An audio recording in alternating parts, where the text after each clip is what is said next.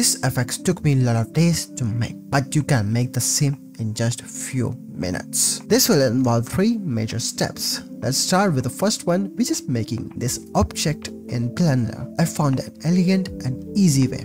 So first we will add a plane, then head to the Geo node editor by dividing the panel right here. Now we are gonna use a cube, which we can later at any point change its size to get a desired result. So let's get rid of this original plane, then add a cube right here. Now what we have to make sure is once we go into the wireframe mode, the topology of this cube should match the background grid as visible. So for example, I'm gonna make this like a 20 meter long to look like a band, then giving it a width of 1.8 meter and a depth of 0.2 meter. Now this step is very crucial, as doing it wrong will give a bad result. So what we really want to do right now is match the subdivision on this mesh with the grid in the background. So for the X direction, let's try increasing, and at a certain point it will match with the grid, which is at 201.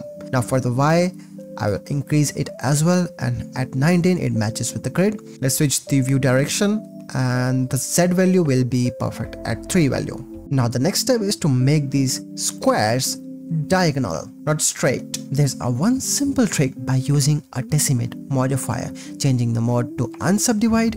Now if we just increase the iteration to 1, and we will have our result. Next we have to make those braids appear. That is also gonna be really simple, one click blowjob. First we go to edit, then to preferences, and then to get extension. If you are opening this for the first time, you might see a pop up for giving it an online access. You should give it.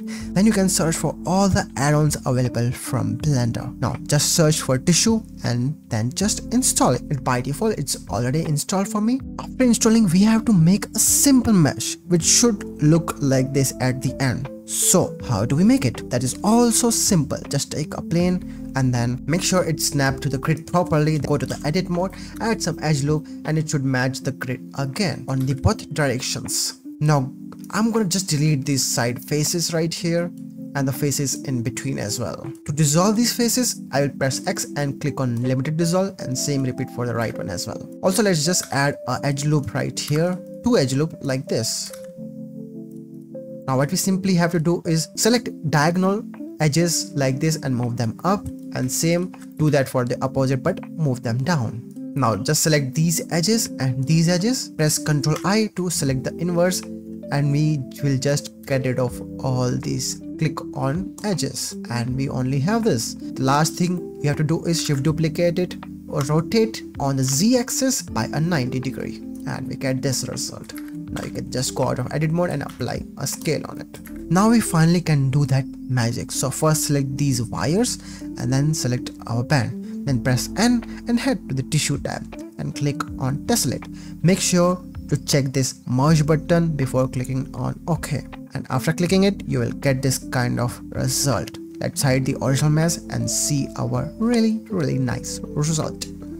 We did all this bullshit so that we can animate them as curve in our second step. Now we can add a really nice effect on them by again adding Geo node like this. Now you must be thinking, if we add a mesh to curve, convert them into curves and then use a trim curve to animate them, but you got it all wrong. I will explain the reason later. So to fix this, first we will have to get rid of these vertices so that we can make them straight one line. Make sure first you disable the geometry node in the modifiers, and also make sure you are doing everything in the wireframe mode so that you can properly select everything. As of right now, we cannot properly trim them as they are a cyclic curve. Then we will assign start point by selecting these points right here and create a vertex group with them right here. Also create a same for the endpoint as well. Now inside the Geo node, we can access all these points by using a named attribute. Then just select the start for one named attribute and the end one for another named attribute. If you can't select the start or end, you must have forgotten to enable the geometry modifier. Then get rid of this mesh to curve. Now to set a perfect path, we will use a edge path to curves. Then connect start to the start vertices, really simple, and then where do we connect the end one? We don't get the end one option. For that we will use a shortest edge path node. Here we get the option to connect the end vertices, and lastly connect the next vertices back into the next vertices. And now if we trim, we get the desired result, which is really perfecto. Now let's convert them to mesh so that we can see how they look, using a curve to mesh and use a curved circle as a profile. But before connecting it, set its resolution to something low like 7 or 10, and the radius should be 0.03. It all depends upon your result, and we get this nice result. Also check fill gaps. This doesn't look like it's waving, so what I first want is to make these moving threads narrow and sharp. For that, use a set curve radius and then connect the spline parameter factor. Nice, we can fine tune it even further with a color ramp just like this, changing the position and the intensity with the color. Now we can make it even better using a set position, then connecting the noise texture to the offset. First we only want to affect these ends, so again use a spline parameter with a color ramp, connect both noise and the factor with a multiply vector math node to get this result.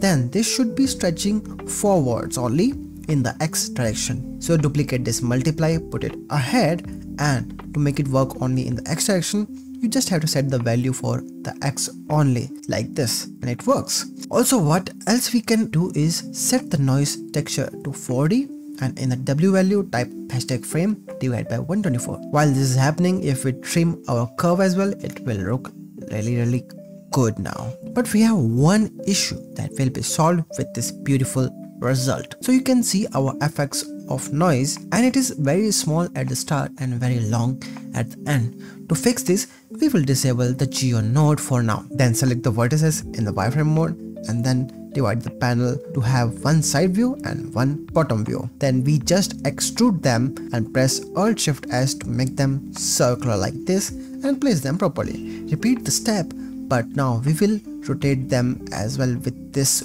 1 by 1 till we get this result. But after we turn on the Geo node, we will have an issue. This is because if we select the end vertices, we get this result due to extruded vertices. To fix this, we will just have to reassign the vertices here in the vertex group, and we will get back our nice result. Also, to smooth it more, you can use a subdiv node just at the start and you are good to go. Now we just have to apply a really nice texture to it using a set material. For the material, I'm gonna search material on this free add-on called Blender Kit. Link is in the description. So in the material, search for Wove one and then select this one. Now apply the same in the set material. Right now it's not gonna work. For that, let's head to the shader editor and first disconnect this displacement, as it will make it really heavy. Second, click on this icon to go inside this node, and here we just have to do is go to the start and change the texture coordinate to generated, then give it some time to load, and boom, we get this freaking amazing result. Also, if you guys want the full blend file for the whole animation, grab it for free on my Gumroad page. Link is in the description. Now go and get started with animating your own lovely thread weaving effects in Blender. And lastly, if you have any doubts, do drop them in the comment section. And if this video was really helpful in any way, do give a thumbs up, and I will see you guys in the next one.